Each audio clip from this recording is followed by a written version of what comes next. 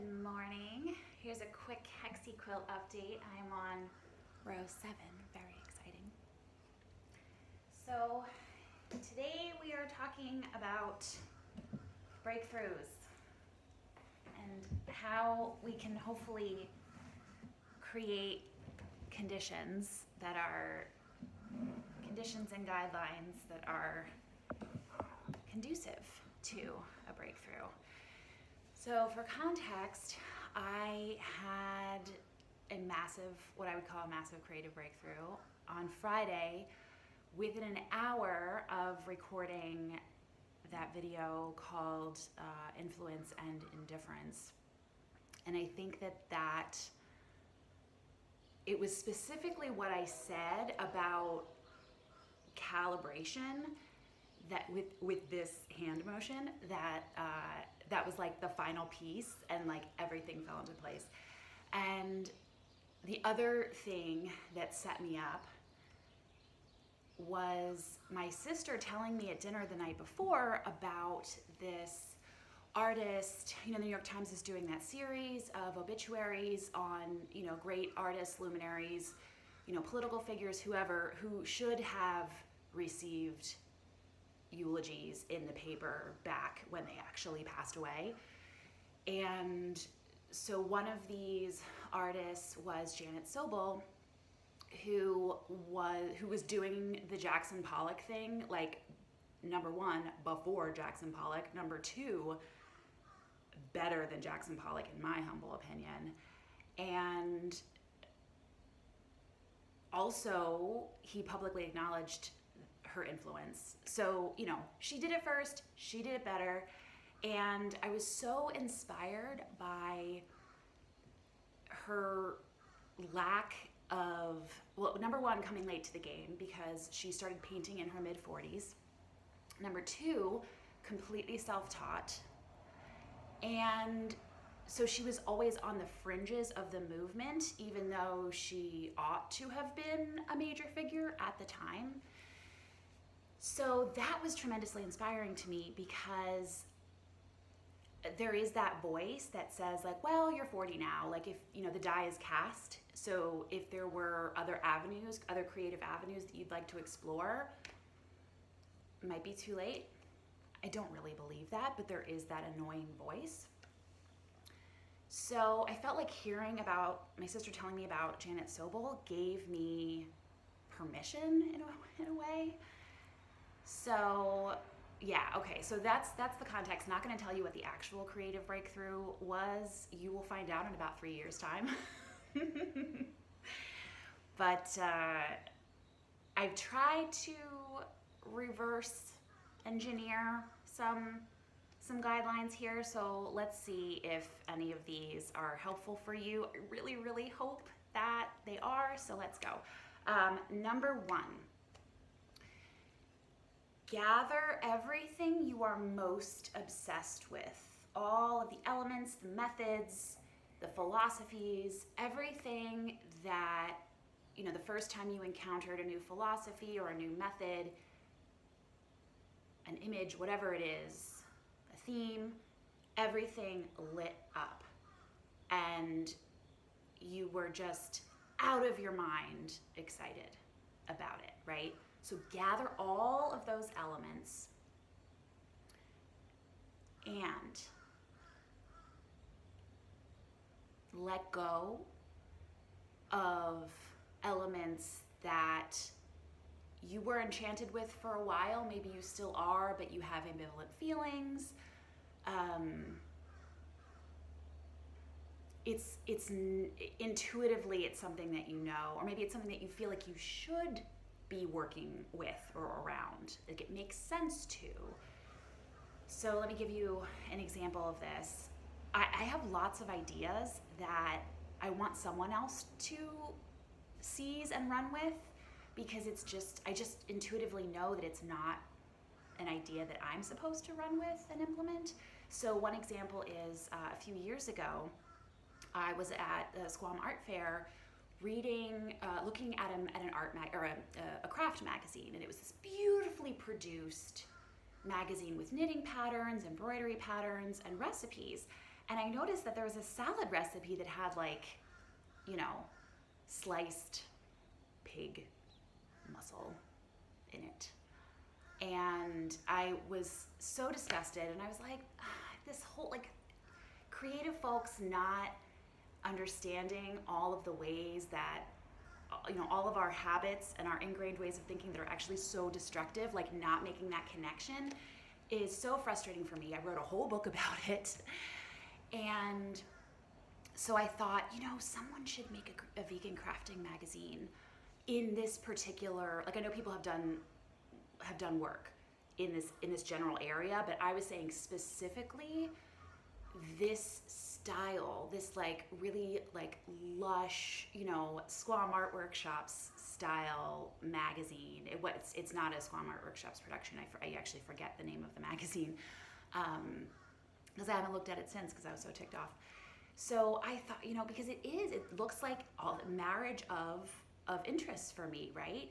But it's just not. I want someone else to do it. I want someone else to create this magazine so that I can purchase a subscription and enjoy it and knit out of it, you know, with my hemp yarn, etc. So that's just one example. I have plenty of others. So, and over time, you'll recognize, like, what is the idea that is, you know, it's like my pilot light is like, you know, yes, this. And then there are the other ideas. It's like, yeah. You see the difference? And this reminds me of that thing that they say about having achievements in life and, you know, also personal achievements. Like if you want to, you know, have domestic contentment, well, you know, you have to make a commitment at some point, right? Like if you want to have the things, you have to eliminate some other options along the way in order to, you know, not become someone who is resolutely not making choices, and then their life is an unfortunate reflection of that decision not to make the decision not to decide. And so it's the same thing as it is in your personal life and, you know, with your day job and everything. You have to like choose a major in your creative work as well, your own like life purpose creative work as well. And so another example is, you know, I finally recycled my guitar after years of thinking that I was going to pick it up again. I'm not a musician. I'm never going to be a musician, and that's okay. I can't do everything in one lifetime. So, okay, so number one, gather everything you're obsessed with, you know, let go of the rest. And then the second point is to clear space in your brain for all of these elements to interact with each other over time. And the other thing I should have said was that the more disparate, the more unrelated all of those elements are, the better. Because as I say in the Bright Idea Kit, original ideas arise out of completely unexpected combinations of ideas. Basically, this video is like a condensed version of that course, which you will find at cometparty.teachable.com. So you're clearing space in your brain for all of those elements to interact with one another over time. So you're creating space and you're making an invitation. You're inviting all of those elements to interact in this, you know, commodious, magical space inside your head. And you also have the expectation that the elements that need to come together and create that spark, that it's going to happen eventually. The key word is eventually, because number 3 is to cultivate patience, which I tell myself every day, patience is a superpower, and it is something that we can cultivate. So here's the thing. You don't want to be the artist who receives a divine download of their big picture life purpose work at the age of 20.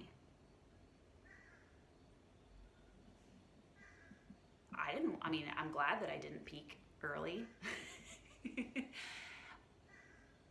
Big picture life purpose work is something that has to amass itself and develop mostly in private over a period of years and years and years and years. So let's not sit down, the open notebook, open sketchbook, and say to ourselves, today is the day that I break through and I figure all of it out. That's not going to happen. That's like a surefire way to like build the wall even higher between you and this big, marvelous thing on the other side of the wall that you're just like, it's on the tip of my tongue. Time. Patience. The other thing is to recognize stepping stone ideas, which I should have said during part one. Some ideas seem great, viable, actionable, destined, ideas that are destined for you. And then, days, weeks, months, years later, you get like the next iteration of that idea, which could be not similar at all, but you needed that stepping stone idea to get to the idea that you're actually going to execute. So training yourself not to see the stepping stone ideas as failures, as ideas. They were necessary, they're important, and they were viable in the sense that they got you to where you ultimately wanted to go. And the final point is to develop a really, really, really clear sense of who in your circle, professionally and personally, who in your circle is going to support you 100%. And then within those really good, kind, supportive loved ones and colleagues, figure out, divide them up further into which friends are going to get your bonkers ideas, like the friends that you can share the bonkers ideas with. And then you have to also, the other category is the friends and colleagues and loved ones who will support you, though they might not understand the bonkers idea. And I'm making this extra distinction because for me right now, I am choosing not to share my bonkers idea, my big creative breakthrough, with my colleagues and loved ones who are not gonna get it. And until I have my feet under me and I feel like I'm on stable ground, I've developed the idea to the point where I can speak about it in an eloquent way and people will understand it and people will understand why I came up with this idea.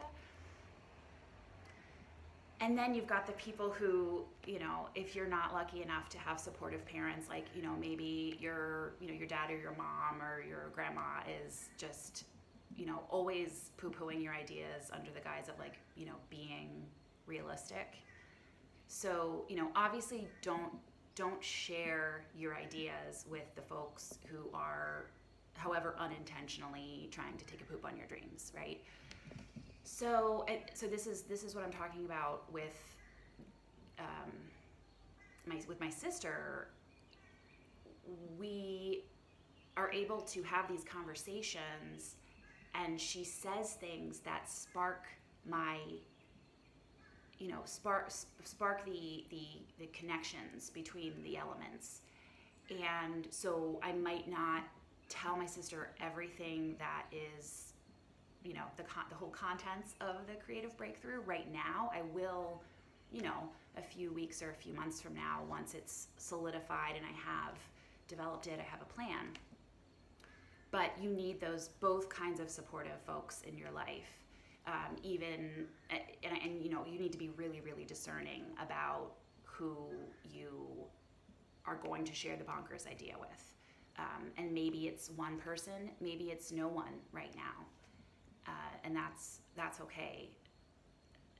Years ago, I had a college writing buddy, and I would always talk about the Amy Tan vow of silence because Amy Tan had been interviewed during the Joy Luck Club coming out, the movie coming out and everything, and she was saying that she does not share what she's working on with anyone for a good while.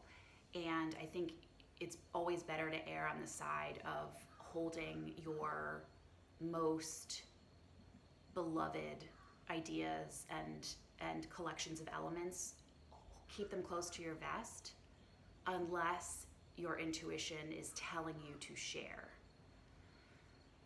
So that is my recipe for a breakthrough. I hope that something I've said has been useful for you. Again, if you want more of this kind of content, check out the Bright Idea Kit. There are some preview bits, some resources that you can get for free. You don't have to purchase the course. So check that out. It's at cometparty.teachable.com. Let's see. Oh, I have a bunch of questions to last us the next few weeks from Megan. So a special shout out to Megan. Asked me a lot of great questions. So I think we're going to be doing some character development tips next week. So I'm excited for that. So let me know what you think and how you feel about this concept of laying down the conditions that are conducive for a creative breakthrough. Tell me about some creative breakthroughs that you've had in the past, and what were the things that sparked the catalysts for those creative breakthroughs. I'd love to continue this conversation in the comments as usual. So thank you so much for watching, and have a wonderful day, evening, night, morning, whatever time it is, whenever you're watching this. Have a good one.